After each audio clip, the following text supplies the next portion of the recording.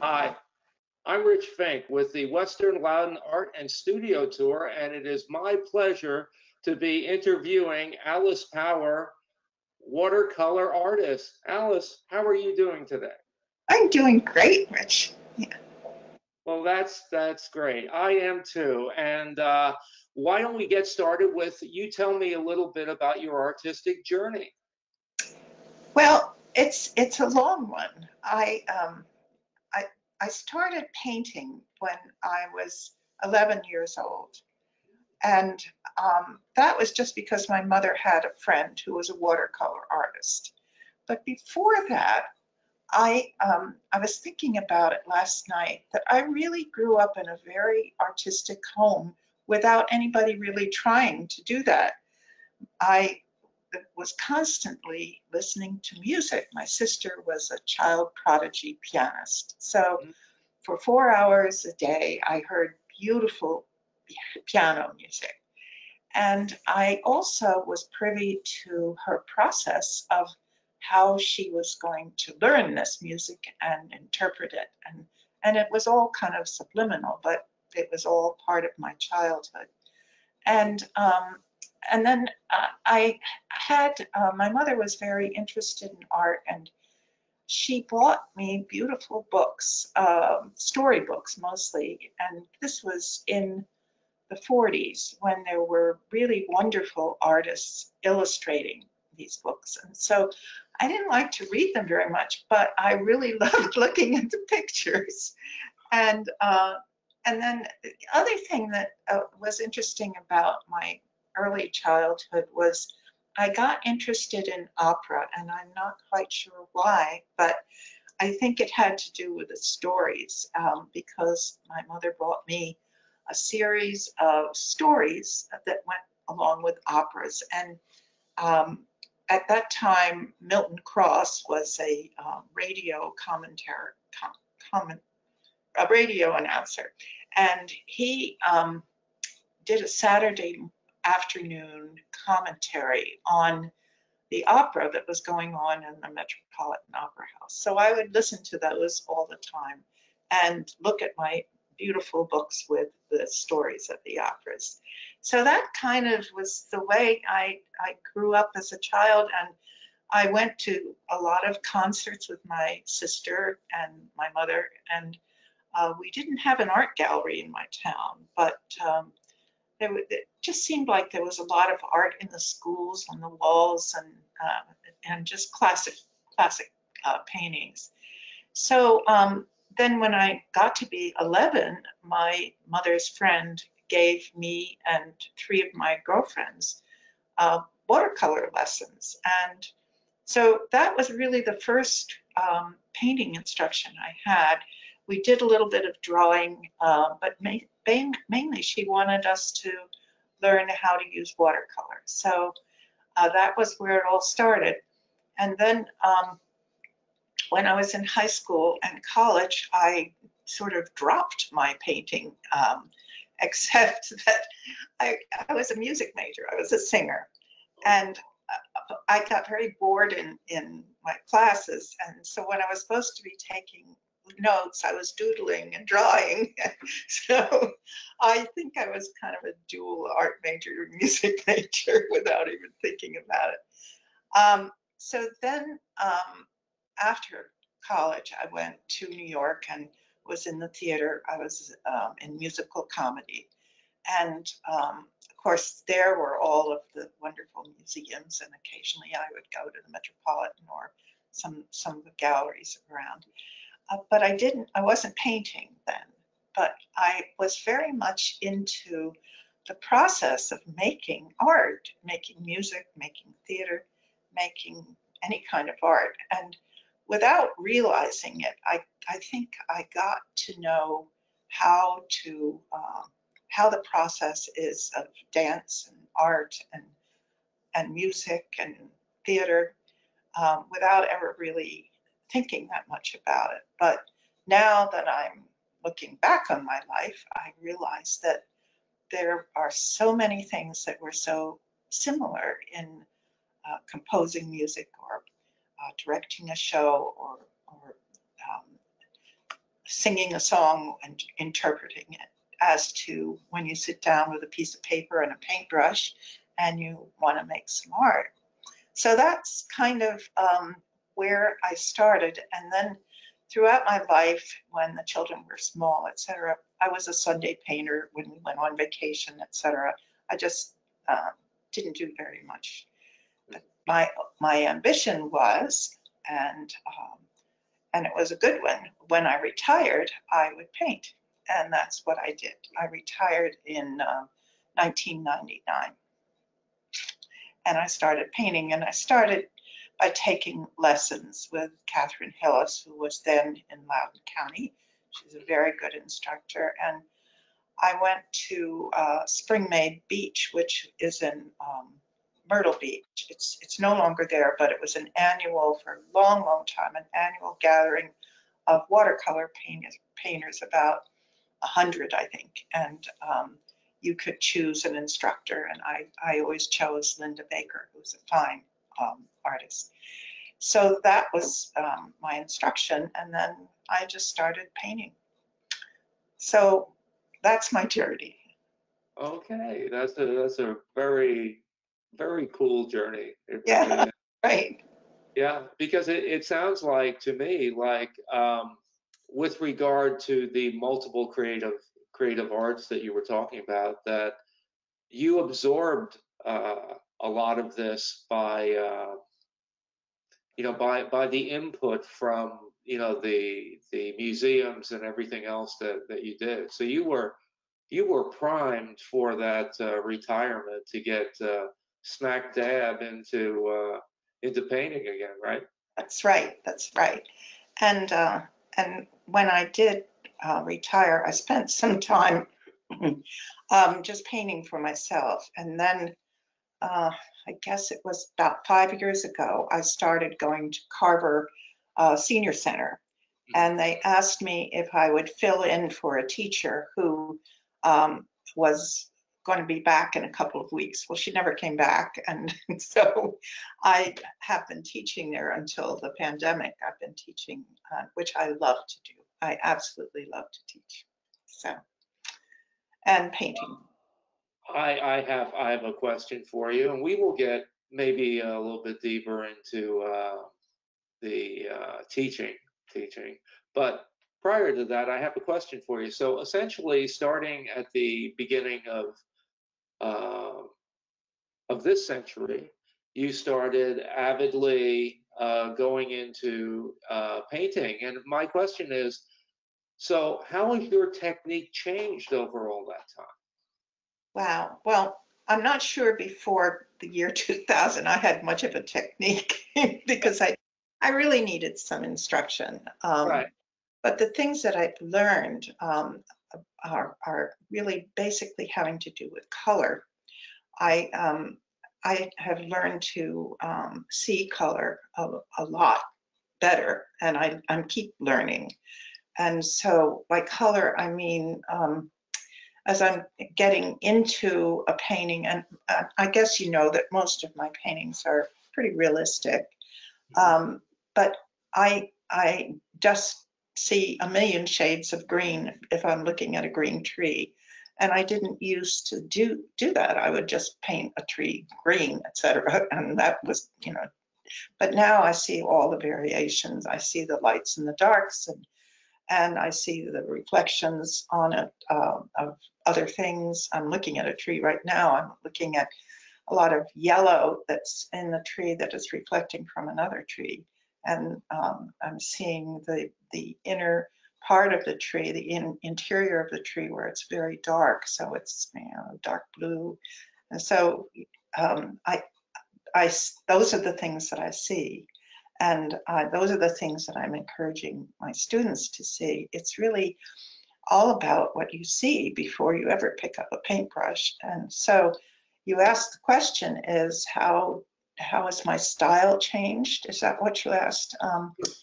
Well, I don't know. I guess I've learned a lot about composition too. And I kind of think that less is more in terms of a big piece of paper.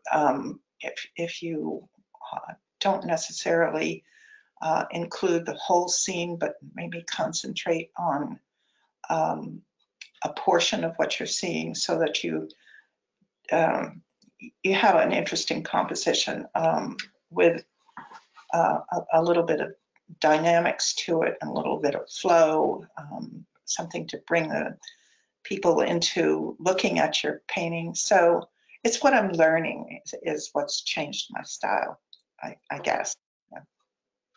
And it sounds like you really love teaching. I do, yeah.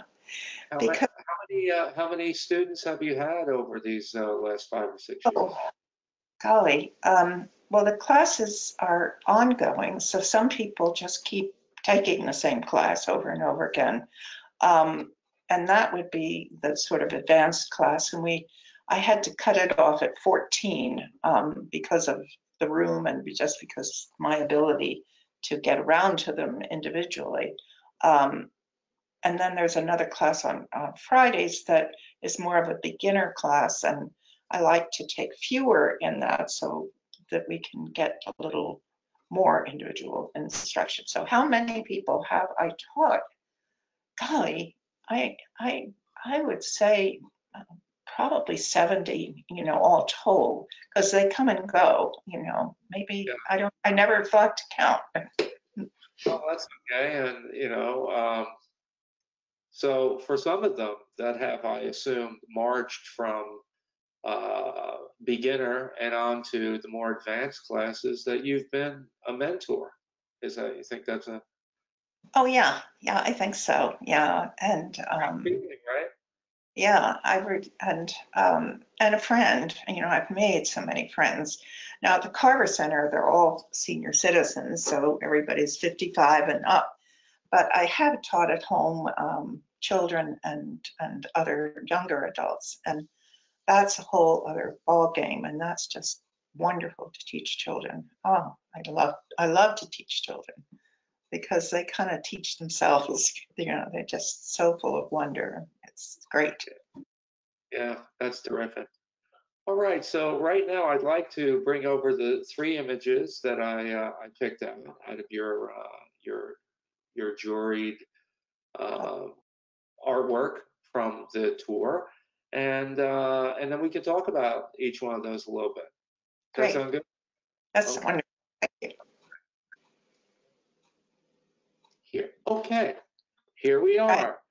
So let's be a little bit traditional here and start from the left and make our way to the right. Okay. Um, so, what inspired you, and where is this house? And just bring it home for me. Tell me how you decided to do this wonderful. Right. Uh, Well, I call it the Blue House, although it really is the house by the Aldi Mill. And it's very interesting. I went there with Sketch Club, and the house, I decided to make it thinner than it was. And I changed, it's not exactly it's that way, but there was such a beautiful sky. And the more I worked on this, the bolder I got with the clouds and the sky and the shadows. And I think that's what this painting is all about. It's it's sort of realistic, but then again, there are some other things to it, especially the shadows and the lines that come in on the sides of the paintings where the tops of the trees are. That kind of draws you into that house, and the house only having one window is kind of, I mean, it really did only have one window, but it's kind of interesting that there isn't any way of looking out of the house if you're on that side other than that one second story window.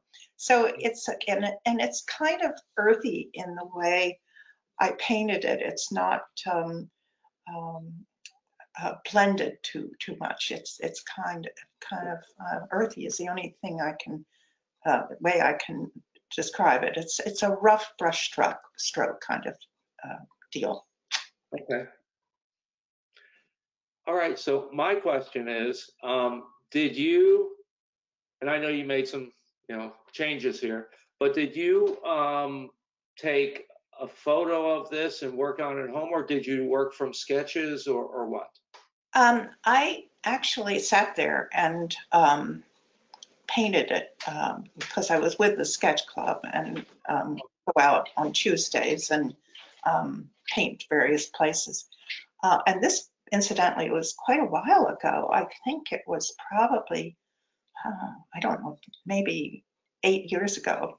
But then I did take a photo and just as a reference, but I had really drawn the whole thing in and plotted out where I was going to, my values and how I was going to do the sky. Well, it's beautiful, and if it's 8 years ago, I bet those trees are a little taller now, right? Yeah. And the house is a little bit fatter. If you go and see it, you'll say, hey, this isn't such a skinny house. I love the house and how it sits and everything, but the sky is really, really interesting as well. It's ambiguous in the sense like, is something rolling in or rolling out? Is there going to be a little bit of rain, or it's Are those marshmallows?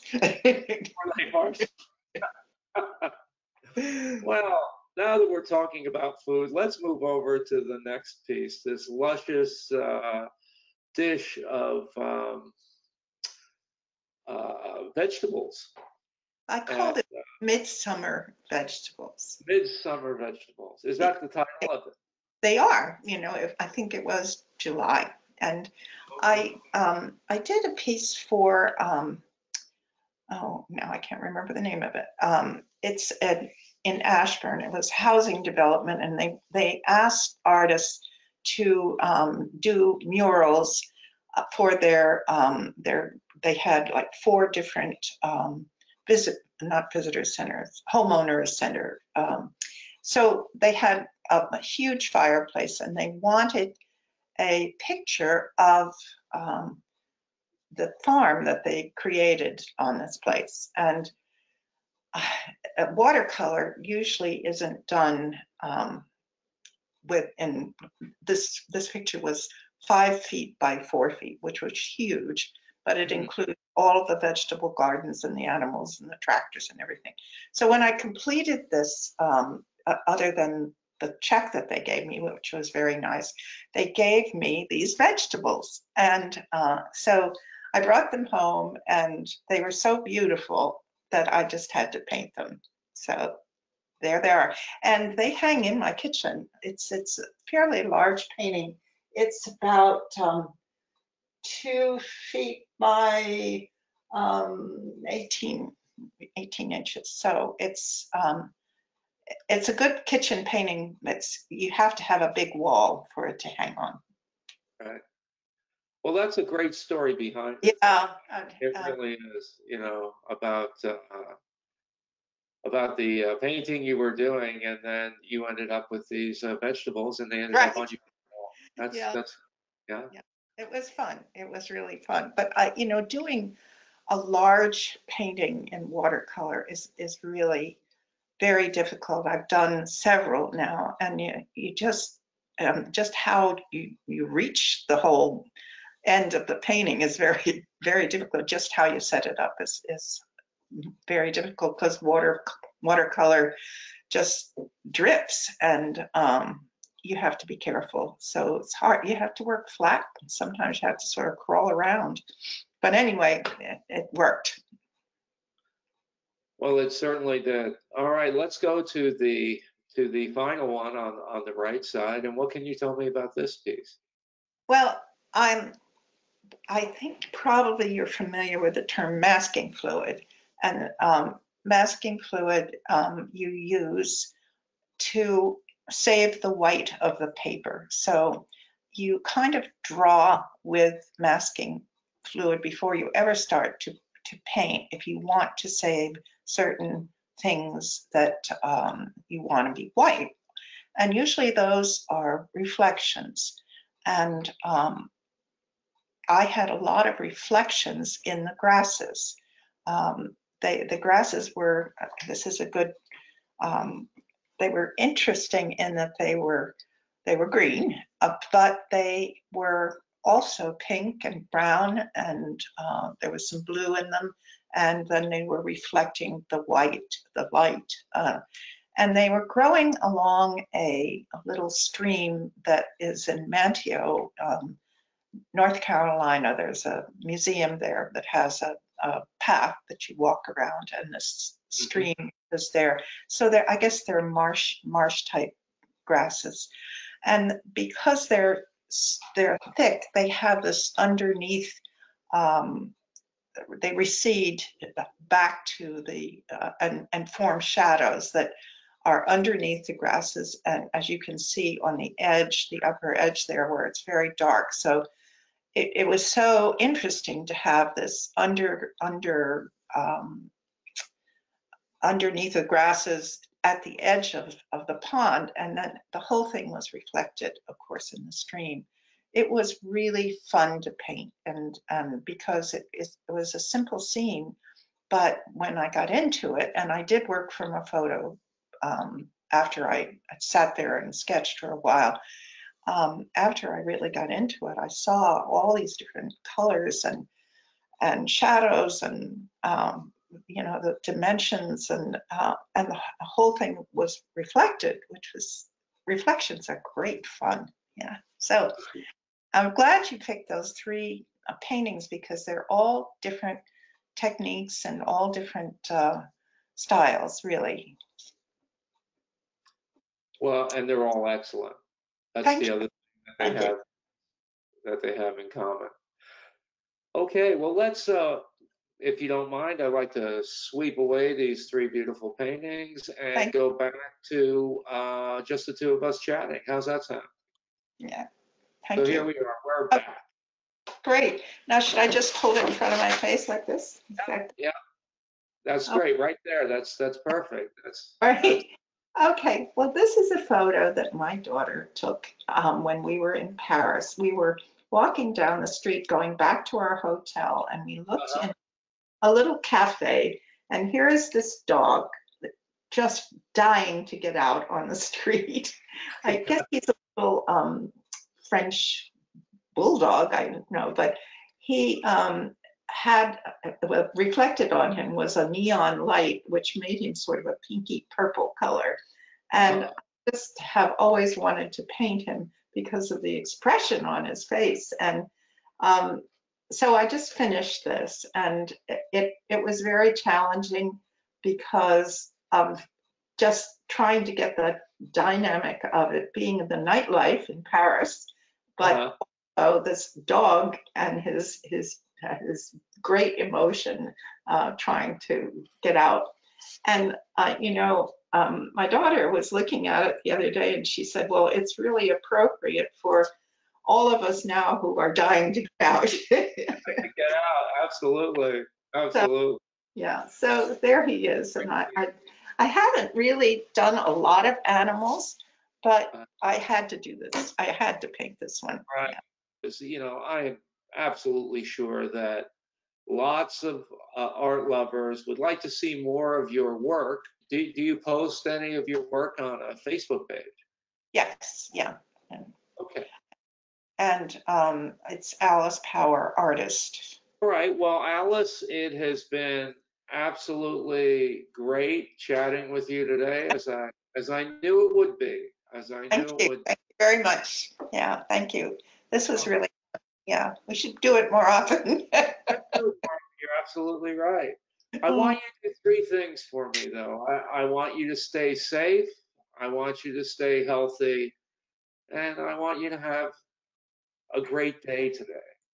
Oh, that's wonderful. Well, can I wish the same for you? Yeah, sure. That's great. Those are very good things. Yeah. All right. Well, you take care. Well, you take care of yourself. Thank you, and have fun.